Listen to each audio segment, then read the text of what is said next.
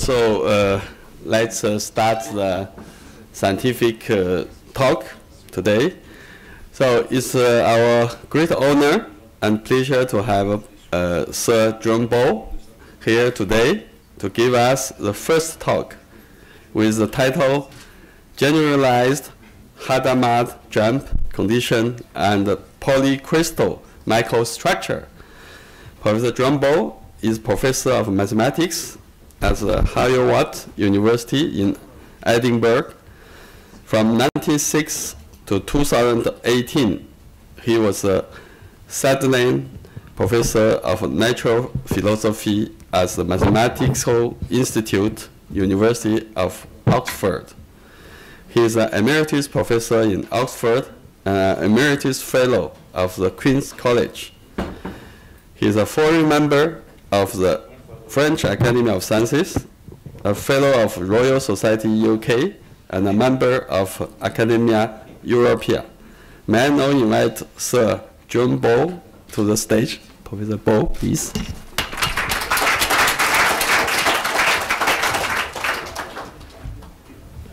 Okay, you want this? Okay.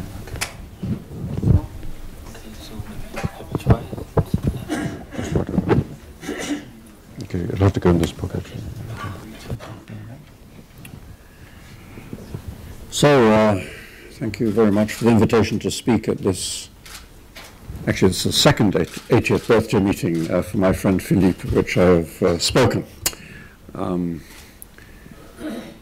So, I've known Philippe before his Hong Kong days, of course, and I really have profound admiration for the work he has done in elasticity and in applied mathematics generally, and for his wonderful pedagogical skills, but also because he sets an example to us that after others may think that you have passed your sell-by date, you can continue to do great research. And of course, it's to the credit of CityU that that's been possible.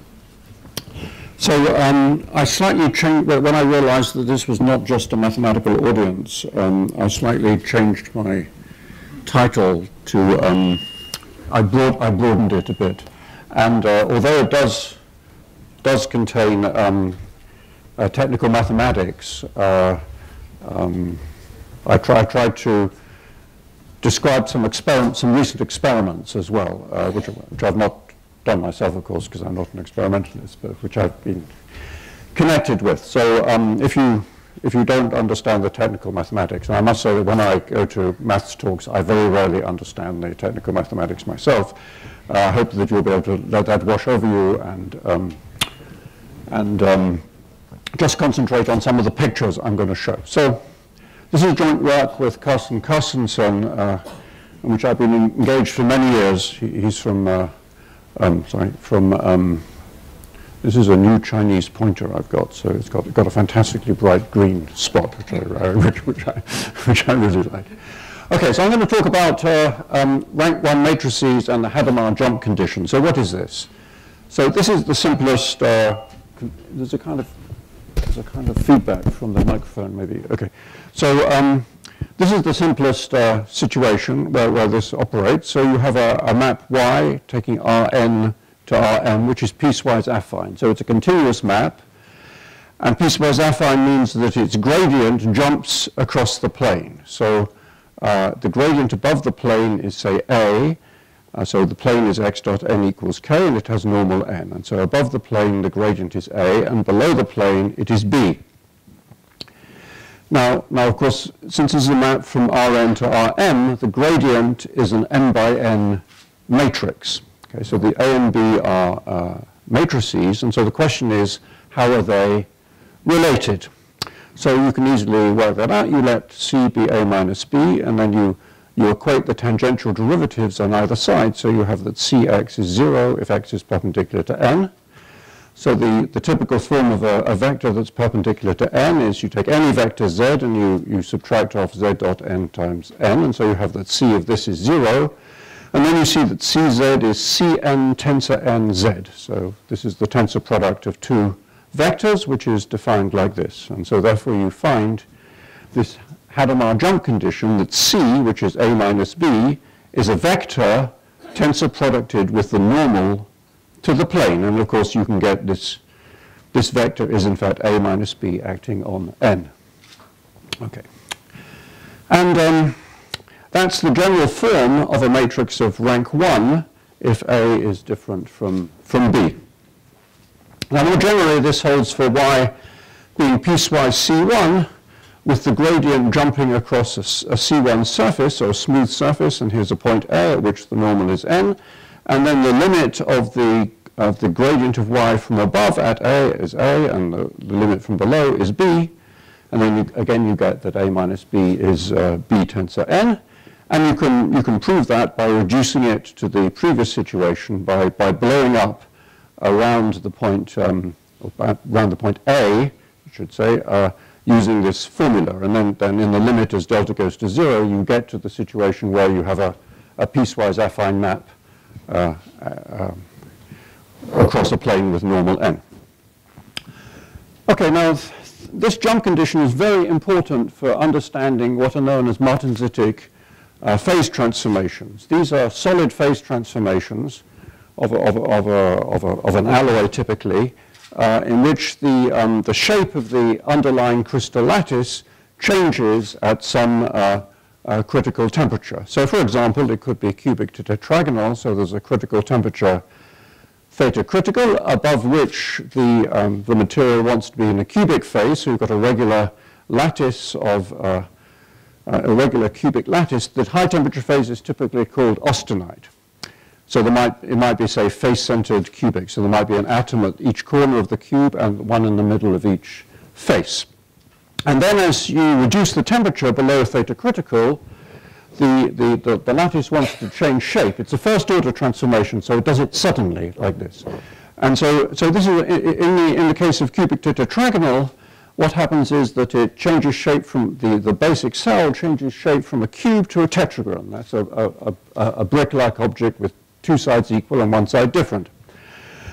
And because the whole situation has cubic symmetry, if it wants to extend in this direction, it also equally would want to extend in the two other cubic directions.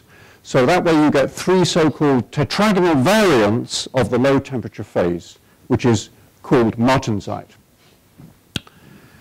So there are many different possible changes of symmetry. For example, cubic to orthorhombic, that takes place in copper, aluminum, nickel. I'll show you some pictures of copper, aluminum, nickel.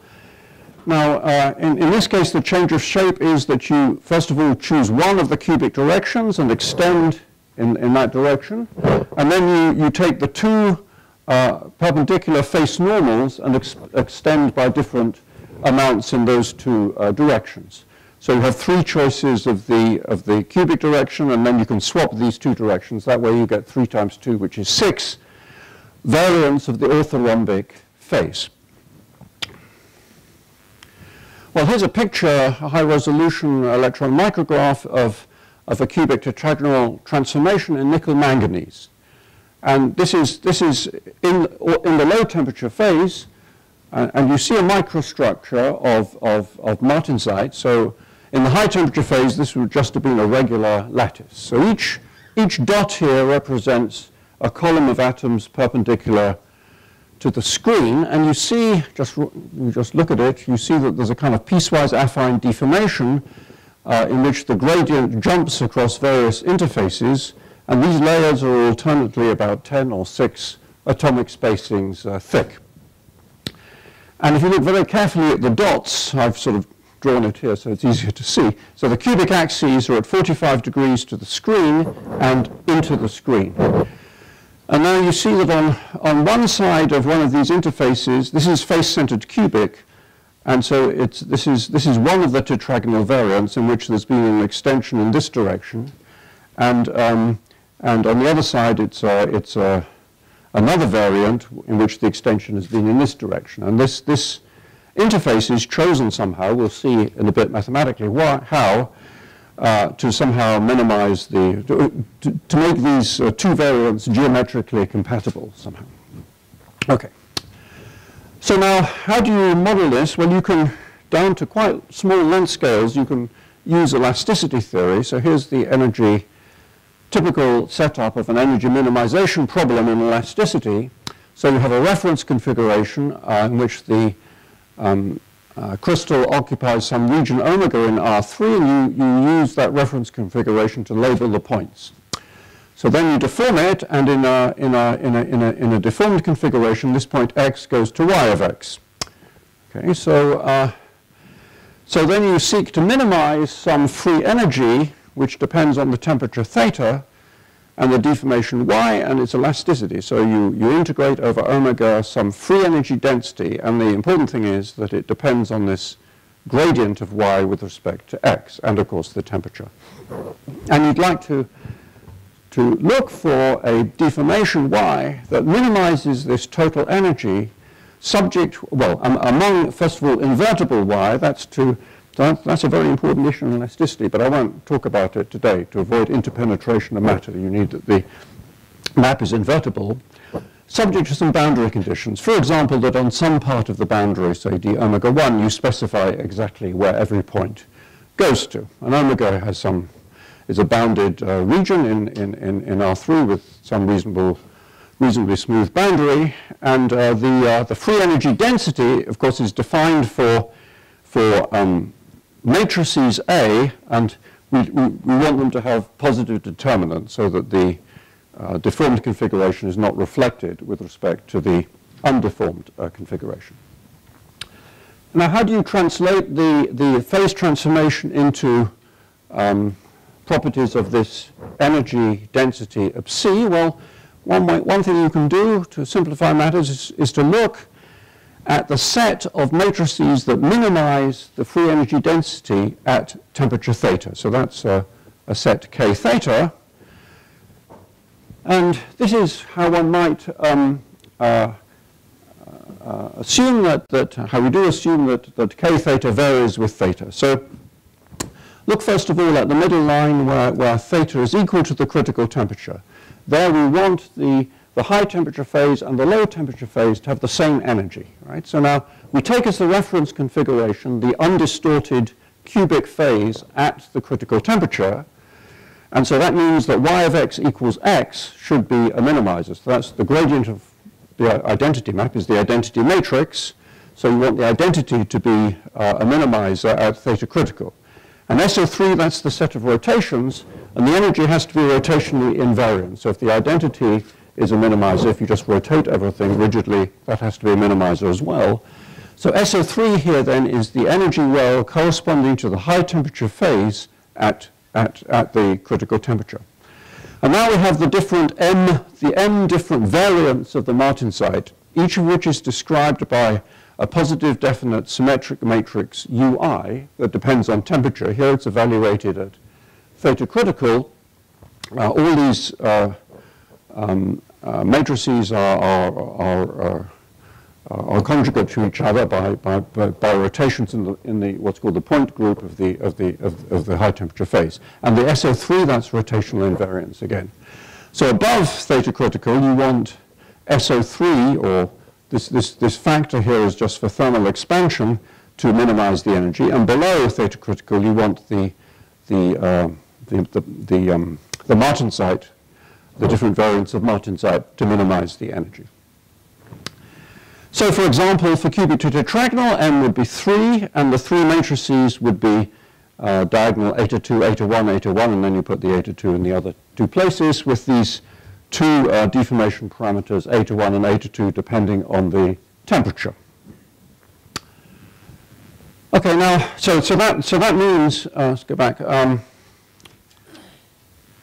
So we have these energy wells, and we have the Hadamard jump condition, which says that interfaces correspond to rank 1 connections between energy wells. So that means that we should look and see when there are rank 1 connections between these different energy wells, and they're all of the form SO3 times something. So there's this bit of linear algebra. So if you take 2 matrices, positive definite symmetric matrices U and V, then SO3 and SOV are rank 1 connected. That is, you can find a matrix on SO3 and a matrix on SO3U and a matrix on SO3V whose difference is a matrix of rank 1, if and only if u squared minus v squared has the form of a non-zero constant times n tensor n tilde plus n tilde tensor n for unit vectors n and n tilde. And if those two vectors are not parallel, then there are exactly two rank 1 connections between any matrix on one of these wells and the other well. So say between V and SO3U. And they're given like this: RU minus V is A tensor N, and R tilde U minus V is A tilde tensor N tilde. And the N and the N tilde are exactly the N and the N tilde in this representation. Okay, so this is a version of some standard result which is due to many people. So let's read off some consequences for that. So first of all, there are no rank 1 connections between matrices belonging to the same energy well. And that's because, in this case, U is V, and so U squared minus V squared is 0, but the C had to be non-zero. Okay, so, and then suppose you take two distinct Martinsitic variants. Then if you read off what the theorem tells you, you find that they're rank 1 connected if and only if the determinant of ui theta squared minus uj theta squared is 0.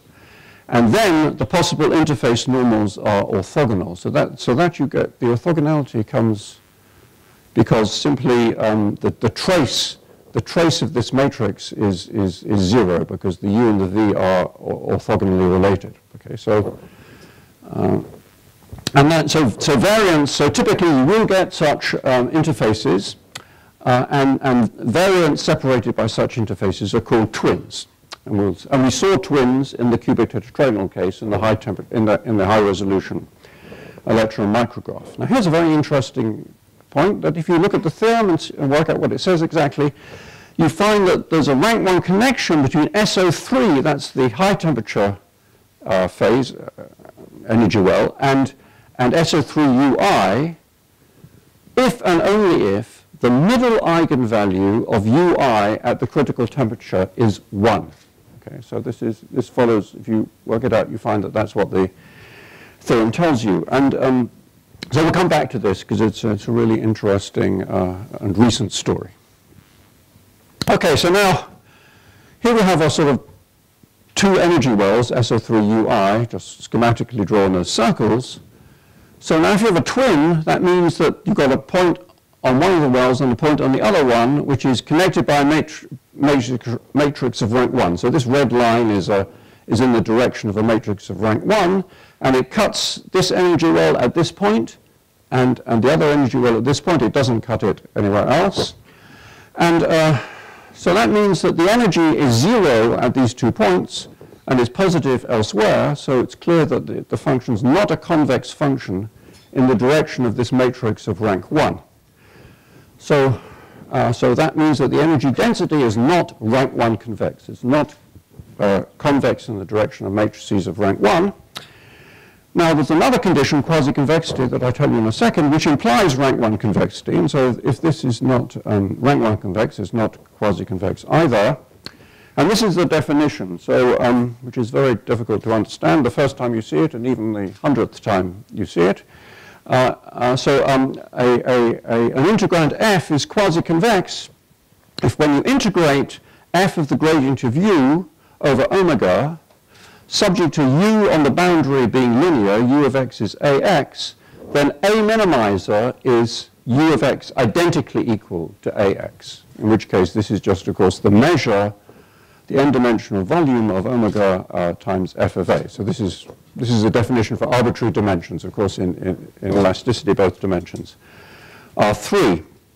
So this is a kind of Jensen's inequality for gradients. And the fact is that this is the central convexity condition of the multidimensional calculus of variations, and is, roughly speaking, necessary and sufficient for the existence of minimizers. So if it's necessary and sufficient for the existence of minimizers, just lying a little bit, that means that we don't expect, since the energy density is not quasi-convex, we don't expect minimizers to exist in general. And that's the case. And in general, the gradients of a minimizing sequence will generate an infinitely fine microstructure in the limit j goes to infinity. Now, of course, what we saw here was not infinitely fine, but it is extremely fine at the macroscopic level. And the reason that the microstructures that are observed are not infinitely fine is because there's some interfacial energy corresponding to these interfaces where the atomic environment is a bit different from say an atom which is in the middle of one of the faces. And that's ignored in the elasticity theory model.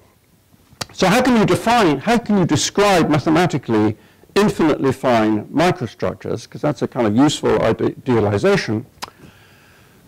And we use something called gradient Young measures, so I briefly explain what these are. So suppose that you're given a sequence of gradients dyj, so j is equal to 1, 2, and 3, and so forth. And we fix j, and we fix a point x, and we fix a small radius delta. And we behave like a microscopist. We look in this delta neighborhood of the point x, and we take a point at z at random from this bool, and we look and see what the gradient of yj of z, gradient of yj of z is. And so that way we get a probability distribution mu that depends on x, j, and delta, which is the measure of the volume of the point z for which, well, this acting on a subset E of matrices is going to be the measure of the set of points z for which dyj of z is in E divided by the measure of the bool. And then you let j go to infinity. So imagine that this sequence is oscillating on smaller and smaller length scales, so that sort of smears out the oscillations, and then you localize it by letting delta go to 0, and then hopefully, and there's a theorem that sort of justifies this, at some level, you get a probability distribution on matrices that depends only on x, and that's the gradient Young measure generated by the sequence dyj, or more precisely a subsequence of the sequence gradient gradient of yj. And the center of mass of this probability measure is the macroscopic deformation gradient. It's what you see if you look at a larger length scale than the mesoscopic one of those high resolution pictures. And another way of saying it is that it's the weak limit of this sequence dyj. Okay. So now it turns out to be useful to consider certain semi-convex hulls. So I want to describe this. This is a little technical. Now, there are various other, because quasi-convexity is not actually understood, and we don't know how to determine whether a particular function is quasi-convex or not, there are other convexity conditions that are used. And one is polyconvexity. So a function of a matrix A is polyconvex if you can write it as a convex function of the list of all minors, that's subdeterminants, of the matrix A. Now, suppose you've got a convex cone of continuous functions which contains constants. So it might be quasi-convex functions, or polyconvex functions, or convex functions. Then for a compact subset of matrices, there's a definition due to Schwerak of the corresponding hull of K with respect to this convex cone. It's the set of A such that psi of A is less than the max of psi over this convex set for all psi in this convex cone of continuous functions. And there's an alternative characterization which you can find in a paper of Kruchik, which is a very good paper. Actually, but the statement is not quite right in the paper, but it's a very interesting paper. And it makes a connection with the Choquet theory of function cones. And so there's another characterization which says that it's the set of matrices such that there's some probability measure supported on K with G of A less than or equal to mu of G for all G in this convex cone of functions.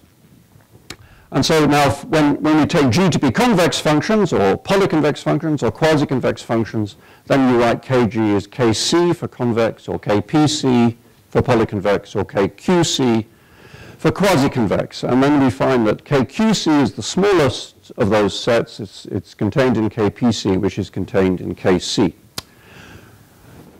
Okay. Now, so back to maybe less technical things. So now when a new phase is nucleated in such a transformation, it has to fit geometrically onto the parent phase.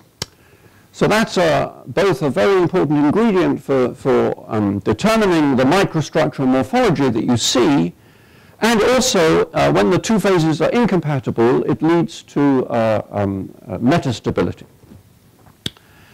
So for example, here's how usually a material transforms from the high temperature phase here, where the gradient is a constant, to the low temperature phase. Here's the low temperature phase. Now you see that it does it by means of a laminate. Now remember that there's no rank 1 connection typically between this phase and one of the energy wells. So it's impossible for geometrically to have a constant gradient of the low temperature phase here that matches onto the high temperature phase, unless the middle eigenvalue is 1, which we see what happens later.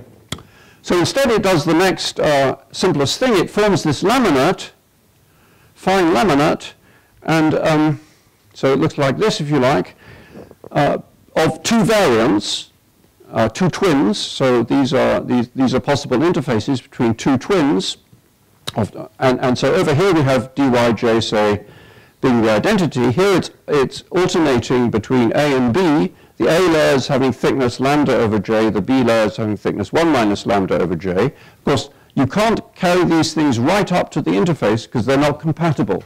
So there has to be some kind of boundary layer here. And so in terms of gradient Young measures, you'd have the Dirac mass at the identity over here, so probability 1 of seeing the identity matrix, 0 of seeing any other matrix. And down here you have a probability lambda of seeing A and 1 minus lambda of seeing B. And when you work out whether this is possible, you find that you get some famous formulae from material science of the crystallographic theory of martensite.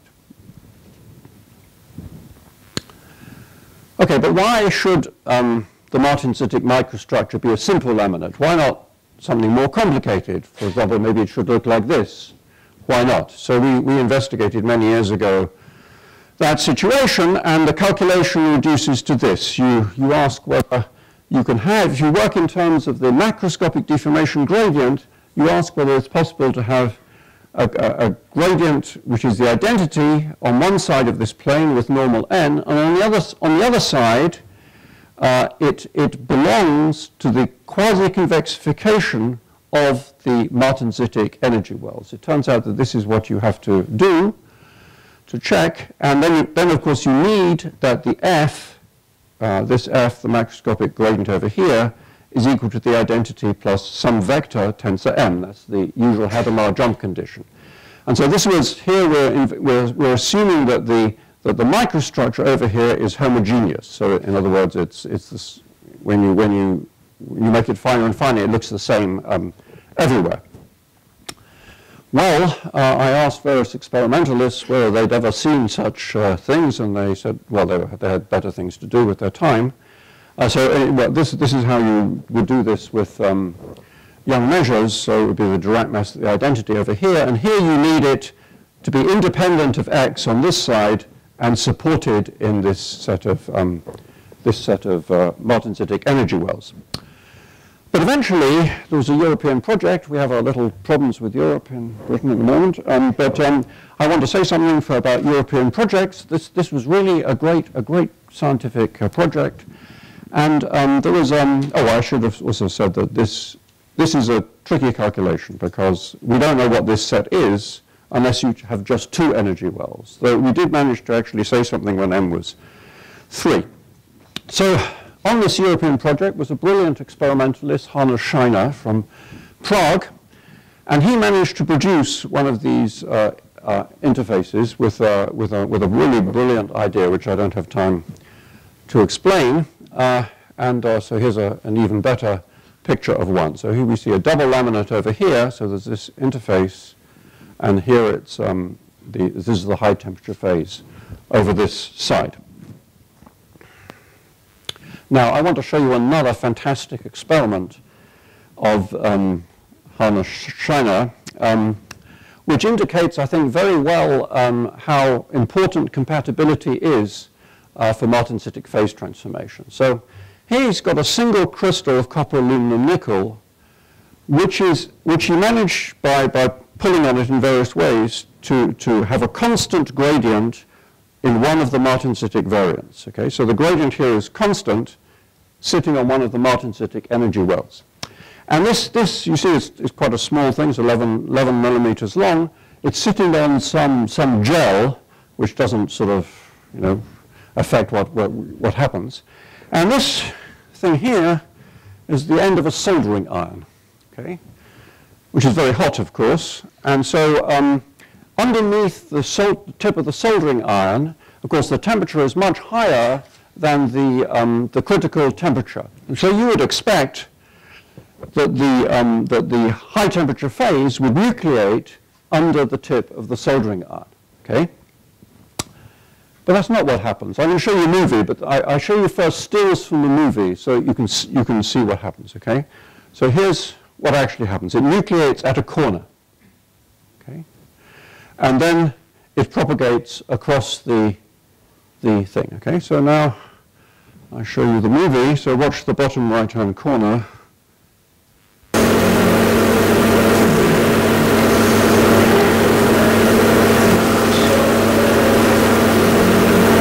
See up here, the angle, it's just completing the transformation. So now why is that? Well, it's because, you see, the high temperature phase is incompatible with the low temperature phase. So you can't match it here, or in the interior, of course, but you can't touch the interior with a soldering iron, or on an edge. But at a corner, it is compatible. So what happens is actually that it waits until the temperature at the corner is hot enough for the high temperature phase to be nucleated there. Okay, now there are other complex interfaces that you see in martensitic phase transformations. This is copper, zinc, aluminum, a picture of Morin, I guess, French. And these are all pictures of copper, aluminum, nickel. From Dick James's group and Chunhua True. So you see, in yellow, I'll sort of try and draw some interfaces. Well, you could put an interface almost anywhere in this picture, and actually that's an attitude that I'm going to take in the mathematics. Now, this is obviously an intro. This is all martensite, so this is an interesting microstructure of martensite meeting another microstructure of martensite, and here we see down here some kind of fractal boundaries, and also here a beautiful fractal kind of boundary. Okay, so that's a general question then. How are the gradients or gradient Young measures on either side of an interface related? And so we saw that the simple Hadamard drum condition, we saw that in that simple case, they had to be rank 1 related. But more generally, what can we say? And I think it's clear that sort of knowledge of this could, in principle, help to understand microstructure morphology. Okay, so here's a kind of abstract definition of the limiting set of gradients for a Lipschitz map. So a Lipschitz map is one for which the gradient is bounded. So let's take an open subset of Rn and a locally Lipschitz map. So Lipschitz locally then. And we'll take a point A and we'll take a direction n. So here's the point A and here's the direction n. And so now, since it's locally Lipschitz, that means that if I take delta small enough, this map will be in W1 infinity of this ball BA delta. All right, so Now, what I'm going to do is to blow this up around A onto the unit ball here through the transformation Zj of x is 1 over delta j of y of a plus delta j x minus y of a, where delta j is smaller than delta and is going to 0 as delta j goes to 0. And of course, one of the things about this is that you get Zj of 0, of course, is 0. And the gradient of Zj is, well, the delta j's cancel, you see. So they're the same. The gradients of Zj on this unit ball are the same values as y has, as the gradient of y has in this ball, except that they're shifted by this scaling, okay? All right, now, so here's a definition. It's a little bit tricky to explain maybe, but so let's take, there's a plus and a minus sign. So this is supposed to be the limiting set of gradients at A on the positive side, so plus n, or on the negative side, minus n. So it's the set of matrices such that there's a sequence delta j going to 0, such that for all epsilon, the limit of the measure of the set of points in the unit ball, so B plus, so let's go back to, so the unit ball B is divided into two pieces, B plus and B minus, according to this direction n, okay? So now it's the set of points such that for all epsilon bigger than 0, the measure of the set of points in B plus, if you take the plus sign, or B minus, if you take the minus sign, of the gradient of y at A plus delta j x belongs to the ball centered A of radius epsilon. Okay, so roughly speaking, this is telling you the limiting set of values at very close to the point A, above a plane, say, that passes through A with normal n. So there are several different ways of defining this. Another way is to look at the supports of Young measures on the unit ball generated by the gradient of yj. Now it turns out that this set need not be closed, and there's a very tricky counterexample in one dimension where you find that this set d plus 1 y at 0 is just the set of points 1 over k, for k equals 1, 2, and so on, but not 0. Okay? However, the closure of this set has a slightly simpler characterization where the quantifiers, the epsilons and the deltas, are in different places. Okay, so the closure is the set of points such that for all epsilon, the limit as delta goes to 0 of this set is positive. I guess it's not terribly important. Of course, it is important for the mathematics, but it's not terribly important for this talk what the exact definition is. Of course, in the case of a piecewise affine function, it will, or function that is piecewise C1, it will give the previous result. And you can rephrase it in terms of interfaces passing through the point A with normal n. You can give similar definitions for microstructures. I don't give these. Now, there's another kind of set of gradients that one might think about. So for an open E in Rn, you can define the set of essential gradients to be dy of E is the intersection of all the closed sets such that dy of x belongs to the closed set for almost every x in E. And so now you might think that this set is the intersection of dy of A plus epsilon B plus minus over all epsilon less than delta. But in general, the inclusion is strict. So in one dimension, you could, for example, take this function. So here's a step function with slopes 1 and minus 1, and you locate it at points 1 over j, and you scale it with 2 to the j and 2 to the minus j. So you see that the right-hand side will always contain 0 and plus or minus 1, but in the limit, if you like, when you do the previous definition, these kind of disappear, and so you only end up with 0. So in this case, the left-hand side is smaller than the right-hand side. Okay. All right. Now, generalized Hadamard conditions as advertised. So we take, first of all, an interface problem on a half ball. So we take a half ball, as before, B plus, omega is B plus, and its flat boundary portion, gamma, where x dot n is 0. And we suppose that we've got a Lipschitz map which satisfies the boundary condition y is equal to ax on gamma, where A is a given matrix. So how is A related to the gradients that y takes in omega? So does there, for example, exist a B in Rm such that A plus B tensor n belongs to dy of omega?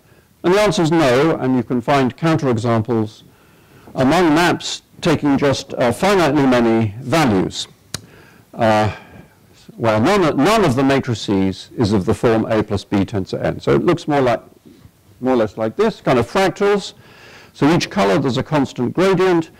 They map a linear map down here, but none of them differ from that linear map by a matrix of rank 1.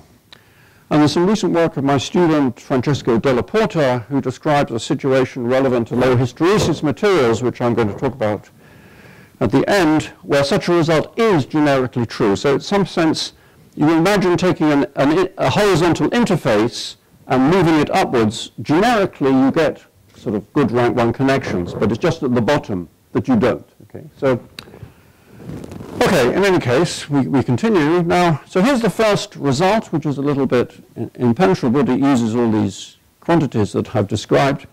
So, and the good thing about this is that it's true in any dimension. So at every point A, and for any direction n, and any locally Lipschitz y, 0 belongs to the difference of these two sets. So the first set is you take the limiting set of gradients from above, you act on identity minus n tensor n, and you take the quasi-convexification. And then the other one, you do the same on the other side with dy minus n of a. So now, this is actually a sort of simple thing to prove in some sense. You can first consider the case of y defined on a half ball, which is linear on the boundary as before, and then you take weak limits of the maps y of x prime zj. So this is x1 up to xn minus 1, and zj, and you let zj go to 0. And that will have to converge weakly to ax on the boundary, and then you reduce the general case to this one by doing a second blow-up. So now, why is this a generalization of the Hadamard jump condition? Well, a corollary is that there is a B such that B tensor n belongs to the difference of the two convex hulls. Okay, so in the piecewise affine case, of course, this would just have been A, and this would just be B. So you'd have B tensor n is A minus B. Why does this follow from here? Because that's easy to see. You see, the convex hull is bigger than the quasi-convex hull. So this certainly tells you that that 0 belongs to the difference of the convex hulls. But for convex hulls, you can take this matrix identity minus n tensor n outside, and then you immediately get this statement. Okay. We have various kind of weird results connected with this. So here's one I just as a sample, which is a generalization of the previous result, where now you don't suppose that this is a half space, but it's essentially anything except there's a ball outside it, which touches the boundary at a point A where the normal to the ball is n.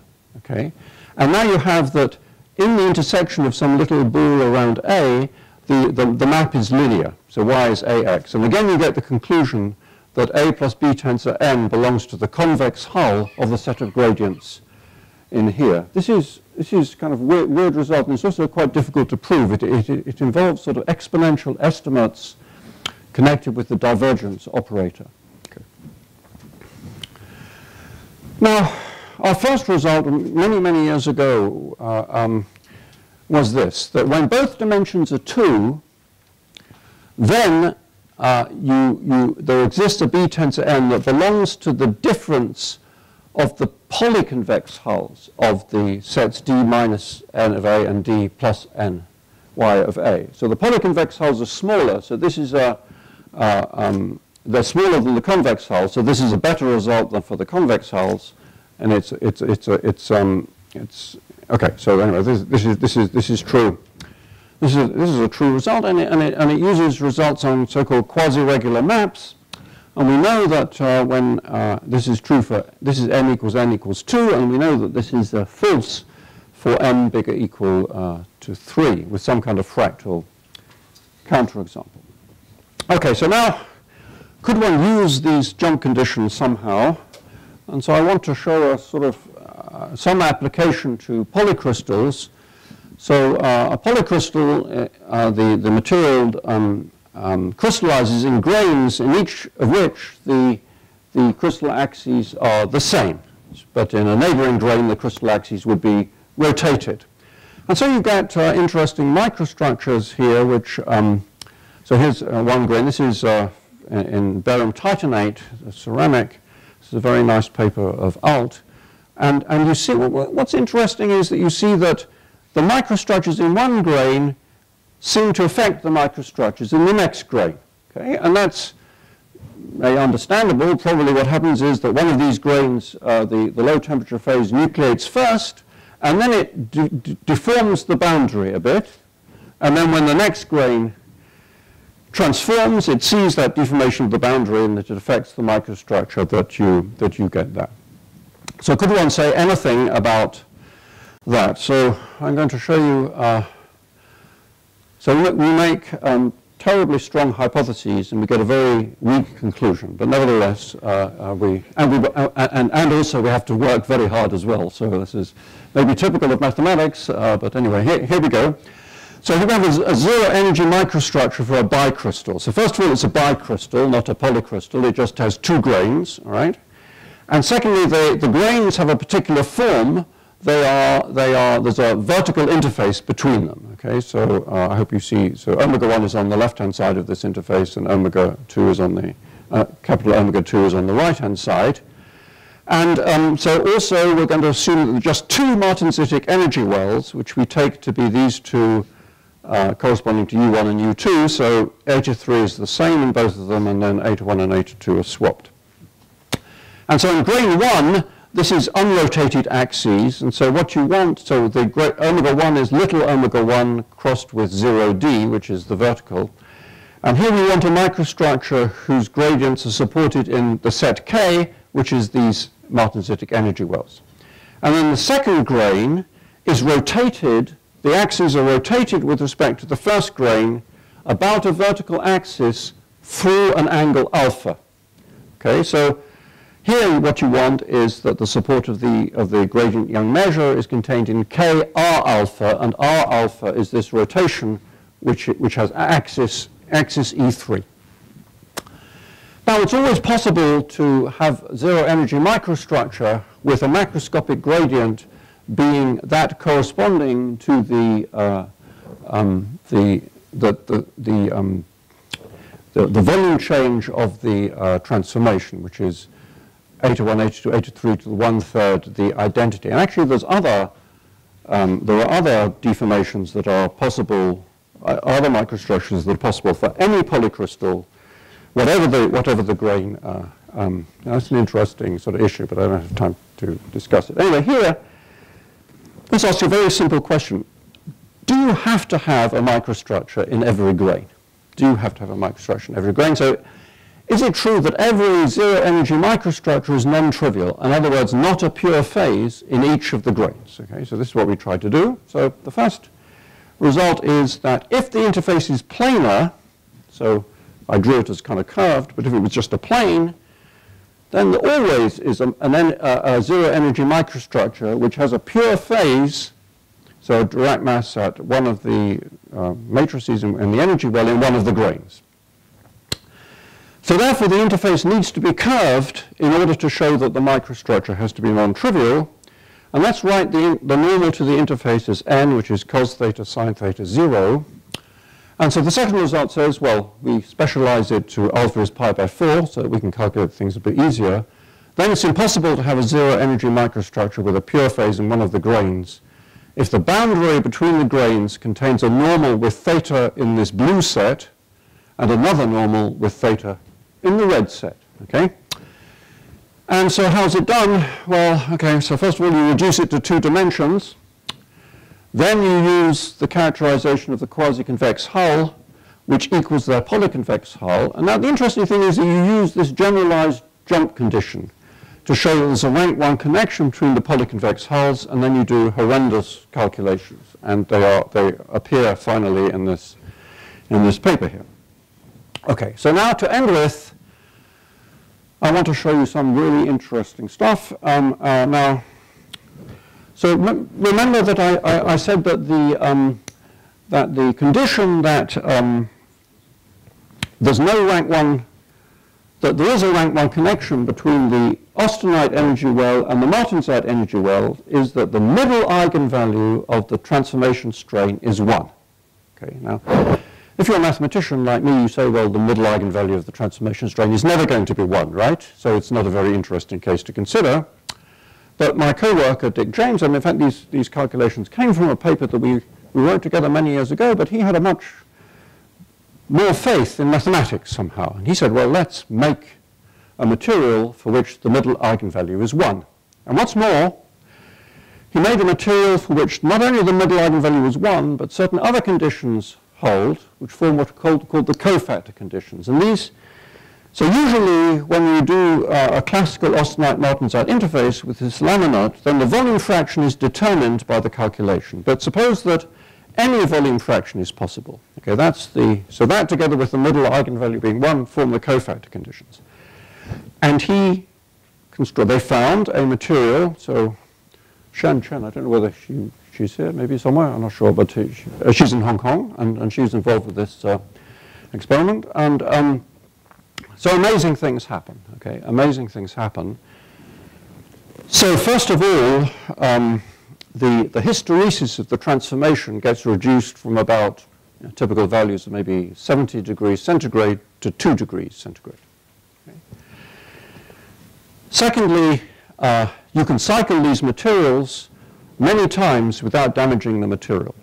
So in later materials that were found by Quant and so on, you can cycle them millions and millions of times without damaging them. Okay. And thirdly, you get the most amazing microstructures which people have never seen before. So I show you the picture. So this is thermal cycling of the material. So that's austenite, this is martensite. And that's austenite, and this is martensite. And the amazing thing is you get a different microstructure every time. Okay?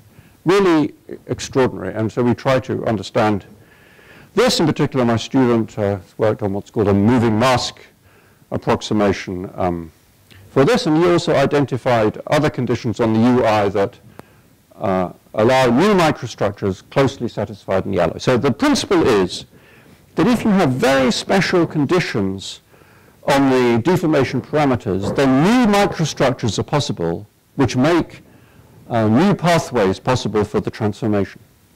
And that is the general sort of principle. Okay. And now, here's another picture of a lambda 2 equals 1 alloy. So this is a polycrystal. So here's a grain of the polycrystal.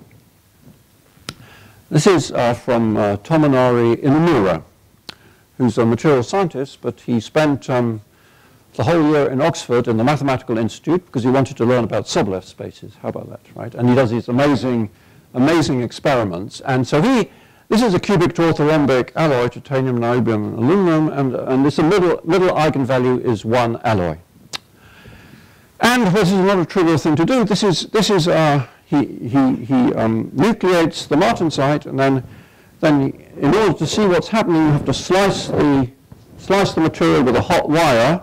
Okay, so this goes through the middle of a grain. Of course, that destroys the microstructure on the surface, and then you've got to polish it and all that sort of stuff, and then you have to identify what the deformation gradients are.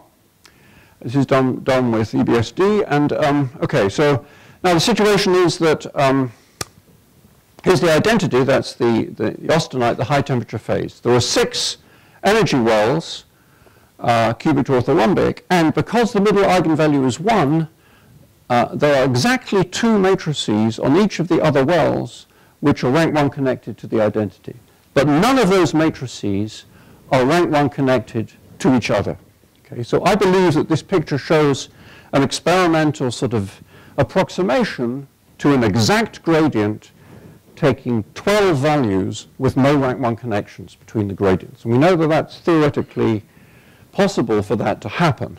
So more work is being done to try to really determine whether that's a good way of thinking about things or not. So in the end, I want to end, if I give 2 more minutes or so, I wanted to show you something completely different, but which is related to all this. So this is all very well, this kind of theory that I've tried to describe, but it's static, there's no dynamics, and it's not predictive. And actually, you know, we're incapable of really doing this properly with dynamic equations. We don't have any dynamic equations for which we know that there are solutions, for example, and even if we did, it would be, at the moment, impossibly difficult. So it is interesting to have kind of intermediate theories that, that retain a bit of the important thing, which is compatibility, and it maybe enable you to see something interesting. So this is such a proposal. And so now, there are experiments, particularly done in Barcelona, where you measure acoustic emissions that come from a martensitic phase transformation. So, and you get kind of power laws for the energies of such emissions. So this is a caricature of what we think might happen. So in its very simplest caricature, you take a square, okay, and then you take a point at random from the square, where we're going to nucleate a martensitic plate. And in this caricature, you're allowed to either have a vertical plate or a horizontal plate with probability a half. So here we take a horizontal plate with probability a half. And then we take another point at random, and we nucleate another plate there. So again, we're only allowed 2 directions, horizontal or vertical. And this time we go vertical. But now you're not allowed to go any further than the plate that you've already nucleated. Okay? And then you continue like this, right? You go on like this, and then you ask what happens. And if you, with 2 directions, you get pictures like this. With 4 directions, you get pictures like this, which are not so different from what you see in some of these pictures, actually. And so this is my model, actually, but Pierluigi Cesano and Ben Henry was a probabilist in Oxford, and he's a specialist on what are called branching random walks. And he put this into a branching random walk, and then you can sort of predict approximate power laws for the plate lengths, which one can try to relate, and to some extent one relates to the observations for acoustic emissions. So I think this, and so actually, in this picture of, just going back, sorry, going back to Tomonori's lovely picture here, there are power laws here as well. If you look at the histogram of the lengths of these intersections of the plates with this 2-dimensional plane, they go like the length of the plate to the minus 2.6, for example. Okay, so it's there are very similar things for the plate lengths in these other pictures. So I think this is a very exciting sort of time to try and understand these materials. Of course, another exciting thing would be whether one can use them for something. At the moment, of course, gold is a bit expensive, so maybe you need to find cheaper materials. Okay, so I stop there.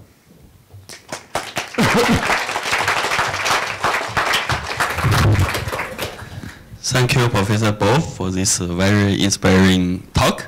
And I think in the audience there are some metallurgists, some are very expert with martensite transformation. So let's start. Yeah. So. Just curious. The case you showed where you were cycling the martensite, martenite, austenite, you keep getting new microstructures each time. Is there some statement you can make about the uniqueness of the microstructure? Is that a special case for just lambda, for that middle eigenvalue being 1, that you have this lack of uniqueness, or is that a general result? Well, You don't have any general result like that. Of course, I mean, one of the things one would like to understand is what, I mean, it shows in this picture that it's fantastically unstable, right? That a little change in the way the nucleate sends things off in a completely different direction. So, of course, what's interesting, I suppose it's the same for the climate, is what is it that you can predict about the about the microstructure? Right. And so this is something. I mean, there's not really been enough careful experiments to really say something, I think. Yeah. Professor Liu? Yeah, please. Let's see, as I understand, right, for the Martin site, involve move of like a carbon-induced Martin site. So the carbon goes to different orientation, giving a tetragonal distortion, okay? How carbon diffusion affects the microstructure here? Okay, so in these, I mean, typically martensitic transformations are thought to have little or no diffusion. So there's essentially no diffusion here, of course, but yeah. Yeah, Professor Ciarlet? Yeah. It's a more mathematical question. At some point at the beginning, when you define k of theta, you say assume. Yes. So this assumption comes from, you just want to prove something specific, or is it experimental? It's a phenomenological theory, if you like. Of course, that raises the question of how you get the energy function from, you know, some first principles calculations, you know, with the interactions between the atoms and electrons and so on. Of course, people try to do this, but it's essentially just a phenomenological assumption to correspond to what we see in the phase transformation. Yeah, please. Yes. The martensitic transformation is basically diffusionless, but when you do the thermocycling experiment, definitely atom going to move. The diffusion going to get involved. So the microstructure, how well, the atoms are moving, but that's not diffusion, I would say. I mean, of course, there's the deformation gradient everywhere is changing with time. But the temperature going to make it move. Well, certainly going to move. So when you cool it down, when you do recycling again, of course, I don't expect the microstructure going to discover. It's an irreversible process. It's not reversible. This is highly reversible. Well, I mean, because you get different microstructures each time, but in some sense it's highly reversible, and that's the fact that you can cycle these materials millions of times without damage shows that in fact there can be very little diffusion, I would say. Okay, because I am not an experimentalist. Right? Yeah. Professor, yeah, Mahilan. This is totally above my head, but these cycling structures, is that an exploration of a diversity of states of same free energy? Yes, it's a very complicated energy landscape, presumably. Yeah, but the states must be very, very similar. Very similar. Exactly. And so it's just a random, depending very much on the experiment also, where you fall into a small well rather than another one. Yes, I completely agree, yes. Okay, the second question is how do you get to a composition like titanium-76, niobium-22, aluminum-2? How do people find that? Well, I'm not, okay, so one can say that these are materials discovered by mathematics, and to some extent that's correct, because one knows what the relationships between the deformation parameters that one wants are, okay? But then, of course, you have to change the composition to get the deformation parameters satisfying what you want, right? So I guess to start with, they did it kind of by guesswork and seeing what, you know, what was working, what was not working. But then it wasn't just mathematics. There were also combinatorial chemists. So these, as I understand it, are people who can do lots of, can do, so when you get very close, then you can optimize by doing this combinatorial chemistry, where you're doing experiments with many different compositions at the same time.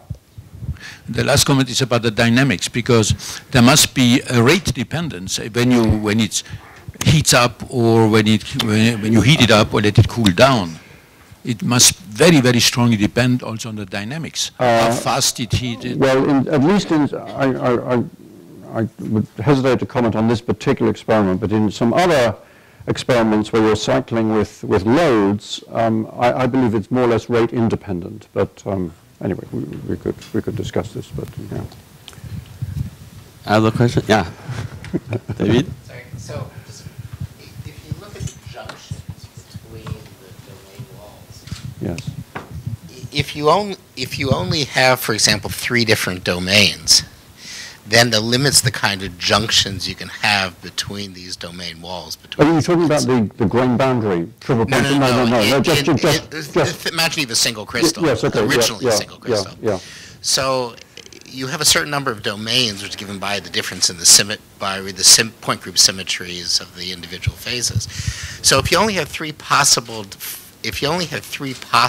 orientations of the Martensite, does that means then you can only get junctions of 3 domains along one line, right? So I'm just trying to figure out what the topology, if there's any restriction on the topology of the junction. Because you have 3 variants, but you can rotate them all, of course, and that affects. Yeah, but you're starting off from the same single crystal, right? Yeah. So is there any restriction given the point group symmetries of the phases and the topologies of the junctions? I think we'd need to discuss, so I understand exactly what you're saying, but but we could discuss it. Okay, I think we have still a lot of discussion to do. So may I ask one question? Yeah, last question. For the Martensite, you choose the Martensite as Martensite transformation as example. So I think probably it's easier to treat the so-called twin in a pure metal. It's easier to generate this kind of interface because we can easily generate a lot of multi-scale twin. Because Martensite transformation, the problem is, as you know, they're not only they're also the volume change. Then the volume change can so-called induce change the dynamic of phase transformation. Yes. So then the problem become very complex because when we predict, for example, internal stress or residual stress during the Martensite transformation, we need to do a lot of iteration because when you have Martensite transformation, you generate internal stress.